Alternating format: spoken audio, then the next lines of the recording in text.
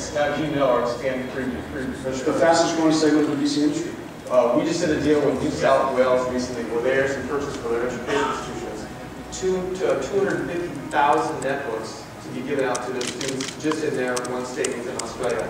We have 50,000 seats in Detroit, 35,000 seats in San Diego. These are becoming devices that are in not just young kids, but in students and all the way up through university. Again, they're no different than us. They want better quality than what we see. Well, you can't. We got to stop that. I can't take that anymore.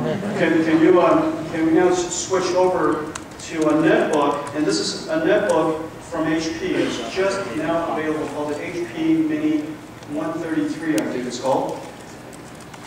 And here it is, this little tiny device. The video is running on this device, by the way. This is exactly what you're seeing there. And it has a Flash Player that Adobe created, and we're delighted to be part of.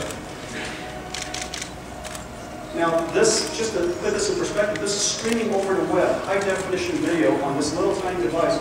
Now, let's watch it in full theater mode, please.